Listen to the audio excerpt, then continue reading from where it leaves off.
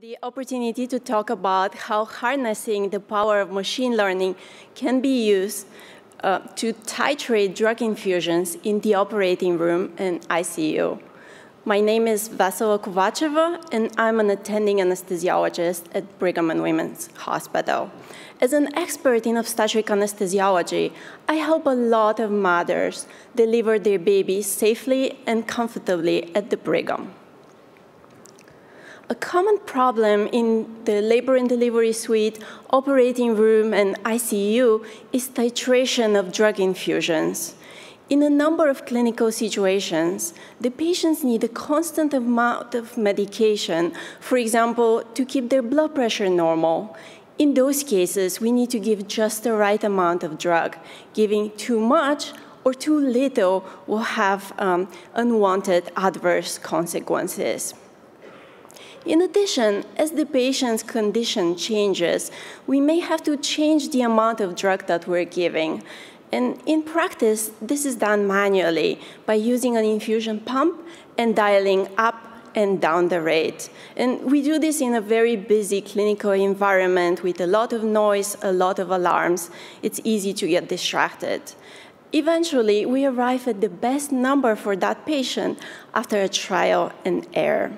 So the gap in knowledge that we're working to address is titration of drug infusions safely and efficiently so that we deliver just the right amount of drug to the patient.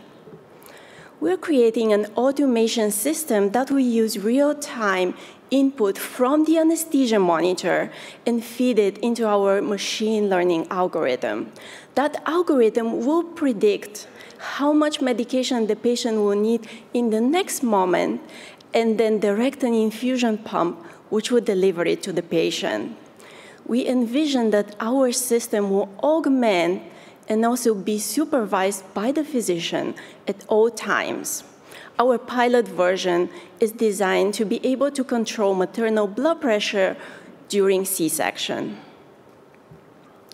To prepare for a C-section, the anesthesiologist administers spinal anesthesia to the mother. As a side effect of the local anesthetic, maternal blood pressure starts to drop. Low maternal blood pressure is associated with significant side effects, both for mother and baby. The stakes are very high. To prevent that, the anesthesiologist starts infusion of medication, a vasopressor called phenylephrine. If we give too much phenylephrine, maternal blood pressure will go too high, and that would also be associated with adverse events. In addition, different patients react to the same amount of medication differently. So our typical practice is that at the time of spinal administration, we start phenylephrine infusion for all patients.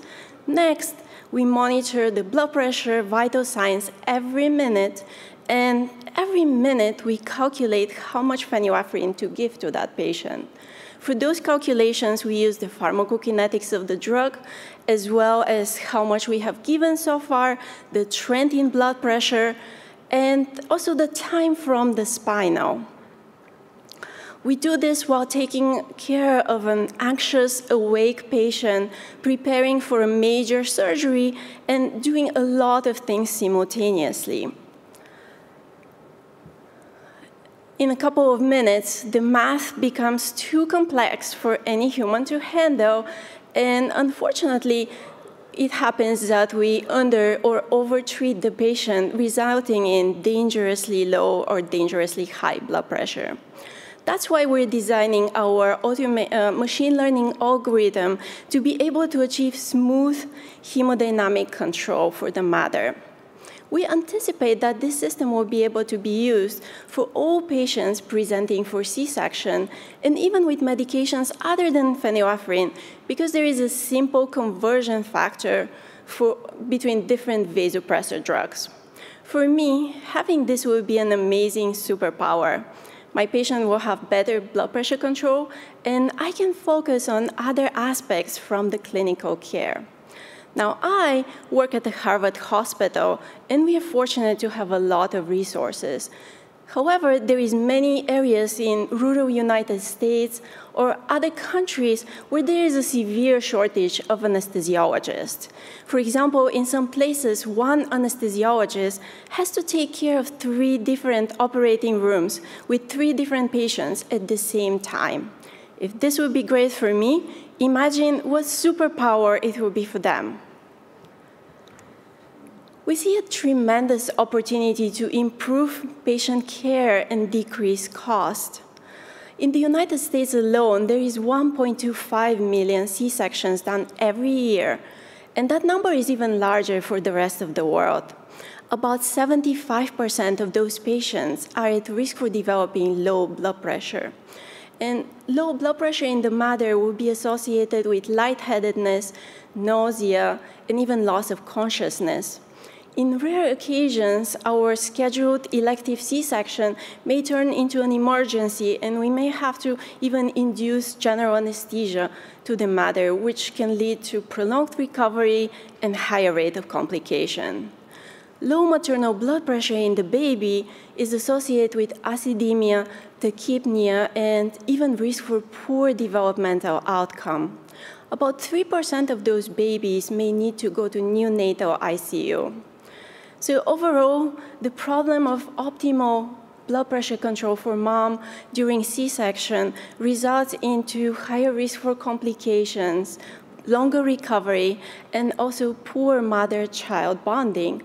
In the United States alone, it leads to over $100 million of expenses every year. So far, we have been working on this project for 2 years, and we have hit a number of milestones. We have created a large, fully annotated database in collaboration with the Center for Data Science. And this was the most challenging part of this project because when anesthesiologists take care of an emergency, as is high or low blood pressure, we're focused on patient care, and our records are too imprecise. So that's why we took extra care to create this database with 15,000 unique data points. In addition, we're currently developing the machine learning algorithm in collaboration with the Center for Data Science. We have also established contacts with industry and signed CDA with 2 of the largest companies in this space. We have laid the groundwork for a phase 1 trial, and we have filed for a provisional patent. In the future, we intend to trial our algorithm for other surgeries done under spinal anesthesia, for example, knee, hip replacement. Eventually, we are going to connect our algorithm to the electronic health record and take advantage of all information available for the patient. We will also add genetic data. That will result into truly personalized drug administration, giving the right amount of drug for our patient in that particular clinical situation. In the future, we also intend to create algorithms for other drugs, for example, propofol for sedation and insulin in ICU.